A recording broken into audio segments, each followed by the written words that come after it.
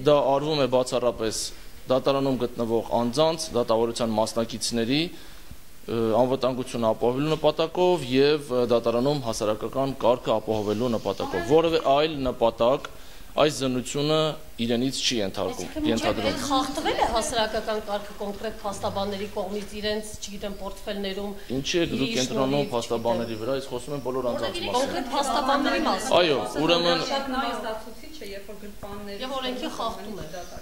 Եվ բացի այդ ասում են, որ իրենց պարուսակներում գուցե լինեն գաղտնիք պարունակող տեղեկություններ, դրա համար չեն ցանկանում, որպեսզի ստուգում։ Ծանոթ եմ հրապարակումներին մամուլի եւ որևէ դատական կարգադրիչի եւ որևէ մեկին չի հետաքրքրում, թե փաստաբանների պայուսակներում ինչ կան եւ նրանց դրամապանակներում, ինչպես դուք նշեցիք, ինչ կա։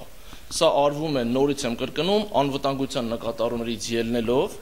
եւ որևէ այլ նպատակ չի հետապնդում։ Ընդհանրապես մենք առաջարկում ենք փաստաբաններին իրենց պայուսակներից կամ գրպաններից հանել կամ իրենց հետ դատարան չբերել այն բոլոր իրերը,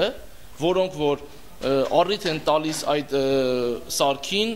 ձայնային ազդանշան հանելու։ Նորից եմ ուզում կրկնել, մեզ որևէ մեկիս չի հետաքրքրում, թե փաստաբանների պայուսակներում կան արդյոք փաստաբանական գաղտնիք կազմող փաստաթղթեր կամ այլ իրեր կամ չգիտեմ նրանց դրամապանակներում ինչ կա կամ գրպաններում։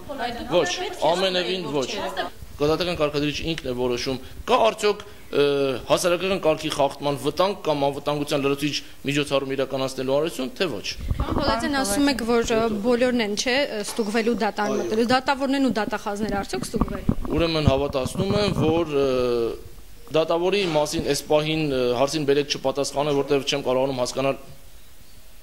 ձեր հարցադրումը ինչին է ուղղված, բայց նորից եմ ուզում ես վերահասել։ Բոլորը հավասար են, չէ՞, որ ինքի առաջ այդ Բոլորը հավասար են, ձեր ասած, նույն մեղադրողները զննվել են դատականիստերի դահլիճ դատարանի շենք մոտ գործելու ժամանակ եւ նորից եմ ուզում կրկնել, մենք